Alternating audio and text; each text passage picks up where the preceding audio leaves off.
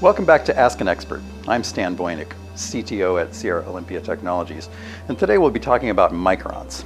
What are microns and how do we use them in what we do? When we measure things in our daily experience, we're used to using units that work for those sizes of things. For example, this is a meter. I just cut this down in the shop a few minutes ago so I could hold it up and show you. If we take this meter and divide it into 1,000 parts, we get down to a millimeter. Now, a millimeter is still something that measures things that are familiar to us in our experience. My thumbnail is probably 12 or 14 millimeters wide. Now take that millimeter and divide it into 1,000 smaller parts. That's a micron. We don't commonly use microns in everyday life to discuss the kinds of things we work with, but here at Sierra-Olympia, it's common talk. We use that every day. We actually use microns for two different important measurements. The first one is to measure the characteristic of the infrared light that we are collecting in our various sensors. We work fundamentally in two different bands of light, and microns measure what we call the wavelength of the light. To oversimplify it a little bit, light propagates as an oscillating wave, and its wavelength is what we talk about as the distance between the peaks of those oscillations.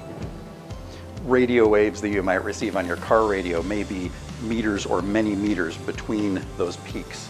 They oscillate much more slowly. As we get into infrared energy and the light we work with, the waves are microns in size. What we call mid-wave infrared energy, those waves are between 3 and 5 microns in size. And what we call long wave, they are longer than the mid-wave, are 8 to 12 microns in size. Now these light waves oscillate much quicker than radio waves or microwave oven energy. And they are what we call infrared light.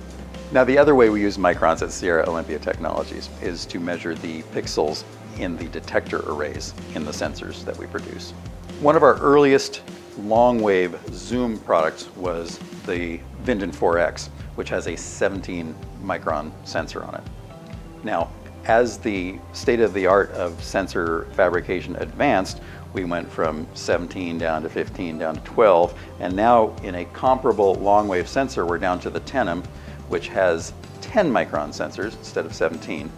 And you can see here a comparable lens for a 10 micron sensor is smaller than that lens for a 17 micron sensor.